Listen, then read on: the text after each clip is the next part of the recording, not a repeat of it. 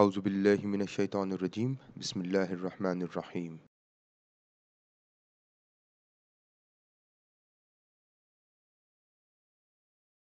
So what if we want to categorize this age variable that is obviously we've got discrete numbers here 24, so each respondent has provided their age and we want to categorize this variable so that we can put it in our thesis in this form here: age group 20 to 29, frequency, and the percentage.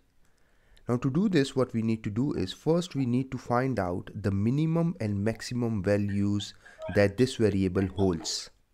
So we have the minimum age, we have got the maximum age.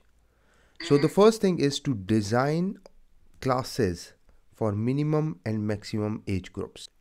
So the minimum age is 20 and the maximum is 59. So the classes could be, let's say, 20 to 29, 30 to 39, 40 to 49, and 50 to 59. Now, how to do this in SPSS?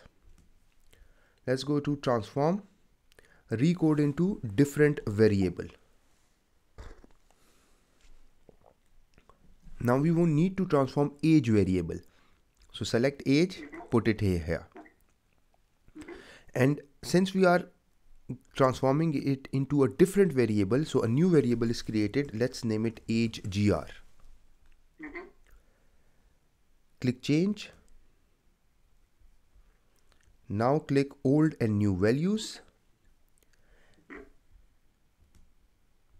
And if you look here, we've got range of values.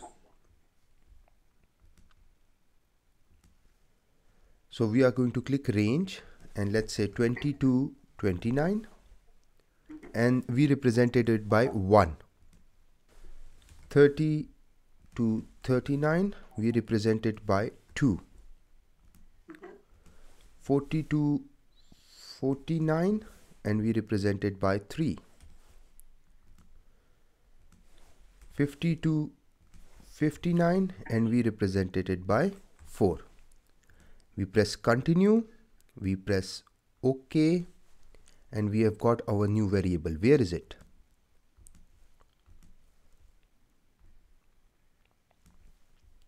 Here is our variable.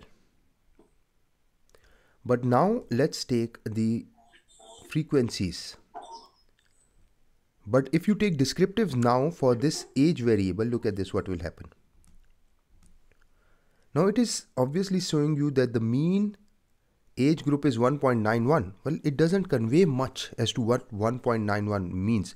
Well, we already know that there is a tendency towards the second age group.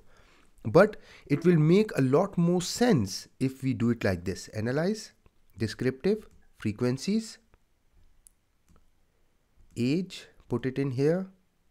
You can have APA style tables as well. Let's do APA style tables. Press OK. And if you look here, this is your age group 1. There are 127 respondents, 2, 144, 3, 41, 4, 428. So each group and their number of respondents is shown in this table. But the problem is, how would the reader know what is 1, what is 2, what is 3, what is 4? So what we'll do is we'll come here and we'll come to values. We'll press the plus sign. 1 is 20 to 29. Press enter. 2 is 30 to 39. 3 is 40 to 49. And 4 is 50 to 59. Press OK, and now do analyze, descriptive, frequencies. Press OK, and this makes much more sense than the earlier one.